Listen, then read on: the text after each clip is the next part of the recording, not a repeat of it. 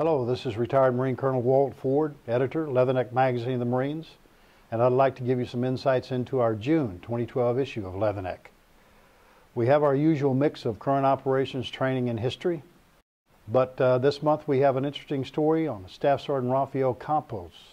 He is a master linguist at the Defense Language Institute in California. He competed for and won a highly competitive position in the French Foreign Legion's Jungle Warfare School in Central America.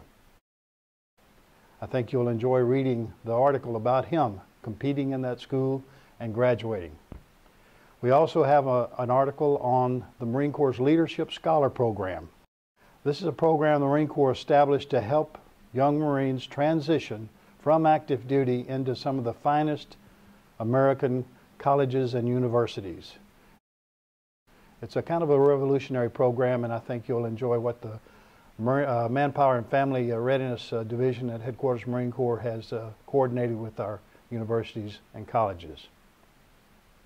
We also have an article on R.V. Bergen. You may remember that name from the HBO Marines in the Pacific in World War II series. Bergen was in there many times, played by an actor obviously, but he's told his story in an article called A Legacy 89 Years in the Making. It's by Sergeant T.M. Stewman from 8th Marine Corps District in Dallas. I think you'll enjoy that article. That gives you some insights into the June issue. I'd like to give you a little bit of a heads up in our July issue. The name David Douglas Duncan may mean a lot to folks who follow photography and photography books.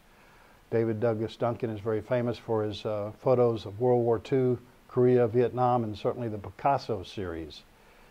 He was a Marine lieutenant, photo officer, 1st Marine Aircraft Wing in World War II, and we have a very good story with some fantastic photos in our July issue, so we hope you'll look forward to seeing that with us.